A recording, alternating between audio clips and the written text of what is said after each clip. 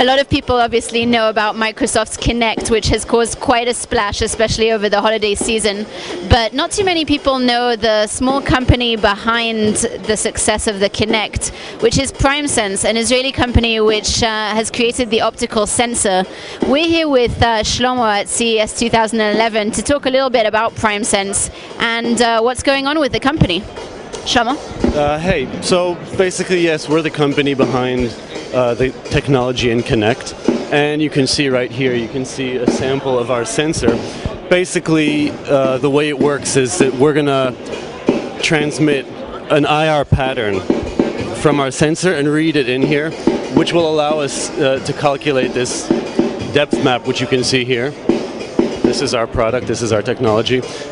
Using this depth, basically you can do anything you want. You can do games, you can drive a user interface, you can do anything you've done on, anything you've seen on Kinect, and anything you can see here in our demos.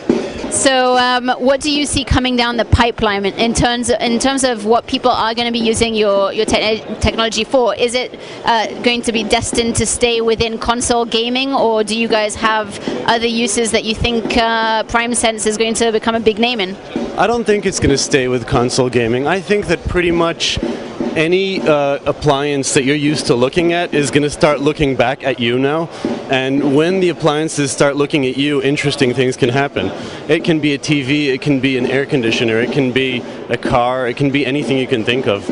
And we just have to wait and see what will happen. It's going to be very hard to predict what will happen in the next few years with this technology. Well, look what happened with webcams. At first they were these expensive external accessories, and now it's hard to find a laptop without a built-in webcam in it. It's hard to find, you know, even desktop monitors. They all start looking back at you. So hopefully in the next few years we're going to see the same thing with our 3D camera.